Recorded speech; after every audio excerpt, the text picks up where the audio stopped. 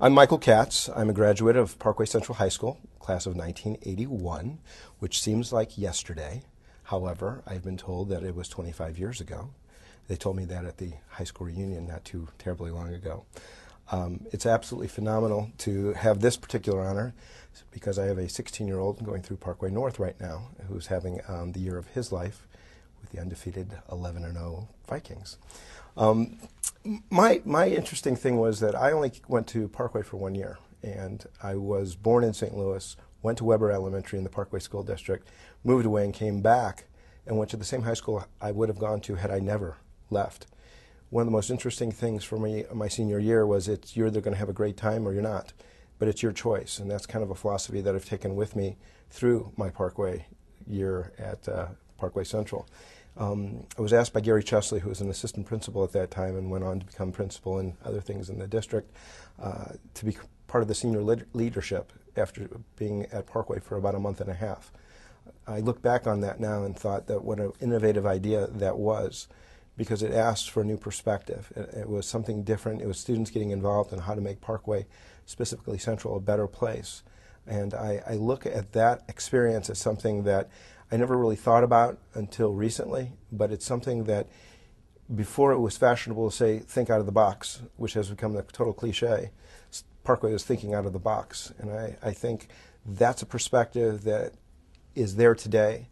And when people ask me all the time, why is your son going to Parkway and not a private school? And I ask them quite sincerely, what makes you think that he's getting something at Parkway that he wouldn't get at a private school? And I truly believe that. For me, the education at Parkway was great. It enabled me to go on to college and law school and excel at law school, start my own practice eventually. I had been a prosecuting attorney. I'm still in my own practice. I represent people and entities such as the St. Louis Rams, and it provides me a pretty interesting life experience. But also for me, it's something that you end up going and saying that there's something more in life. And it goes back to that experience of you either do something or you don't. And I was very blessed to have amazing parents that grew up in St. Louis. And unfortunately, I watched both parents go through chemotherapy at the same time. I was 11 years old when my mom was diagnosed with breast cancer. And she never looked back, and she lived life to the ultimate fullest. And her philosophy was just giving, unconditionally, no strings attached.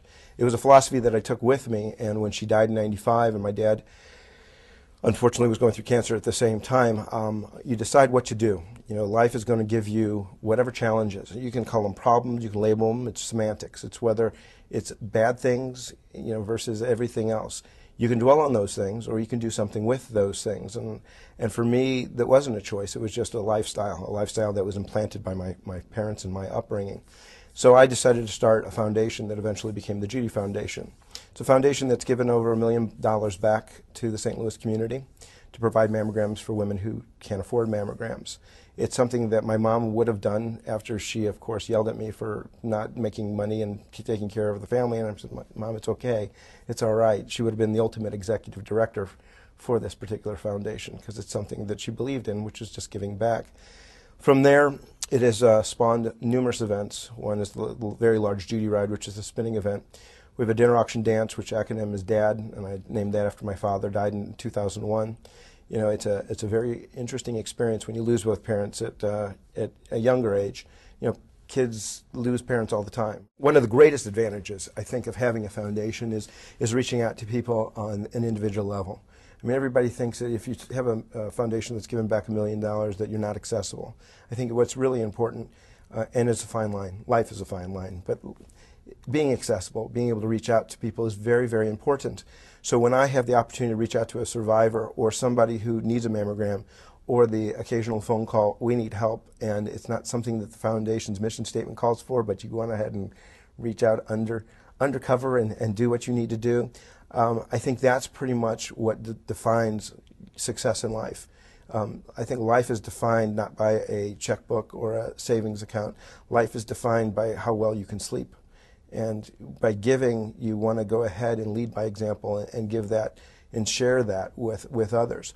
I talk at a survivor breakfast that's part of the Judy Ride every year. This year we had 178 women at a survivor breakfast. We had to turn away 140, which I will do my best to make sure that never happens again and have a larger room. But you reach out and you look in the eyes of these survivors, and they're the heroes. I'm not. I'm very fortunate to be in this situation because I was smart enough to surround myself with really great people. But, you know, a lot of folks say, well, you're getting inducted to a Hall of Fame. What sport did you play? Well, it's not much different than going to Canton and putting a yellow jacket on saying, look, I'm here because I had a team that blocked for me, a team that supported me, a team that made it happen. I just had an idea, and I had a passion and an emotional connection to something. And I was lucky enough to connect to so many other people to enable my vision, my idea, into their dream and their reality to reach out and touch so many people. I think in the end what happens is that there are a lot of people in the state of Missouri and beyond that are receiving help from all these people that make up the Judy Foundation. And they don't know who we are, and we don't really know who they are.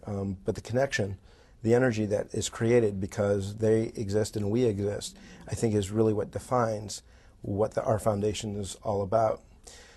On the lighter side, you know, it's great because I get to connect a lot of my different worlds and different things. You know, if I were asked, I'm a father first. It's one of the greatest accomplishment I've ever had was co-founding my son Zach with another Parkway graduate, and we're developing another Parkway graduate, we hope. And one of the nice things, of course, is, you know, from that, everything else stems from there. You know, you want to give, you want to create a better opportunity. I had wonderful opportunities for my parents. I want to provide that for my son. But to be able to connect a restaurant that's now in Creve Coeur in the Parkway School District and have a Parkway night, Parkway North night on a Wednesday is wonderful. To be able to reach back and give to society, again, I think it defines success. And there's something really, really fulfilling about walking up to somebody, smiling, and knowing that they're smiling on the inside too, just as you are. Last year, about being one of 10 people that are changing the world in St. Louis. And it was a pretty interesting, humbling experience, as all of this is. And they asked me to tell them how I looked at life. And I said, well, you know, there's that old saying that you look at a glass and you wonder if it's half full. And there's the people that say, well, it's half full and it's half empty. I don't look at it that way.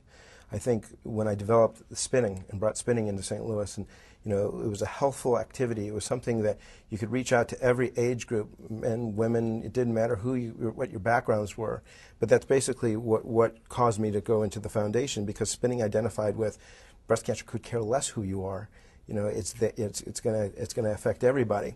But through spinning, I looked at people and I saw them in a whole different light. On a spinning bike, everybody was equal. It didn't matter where you came from. It just, you had a commonality, an experience, a connection. So all of a sudden, that glass didn't become half full and that glass didn't become half empty. That glass became another just drink of water.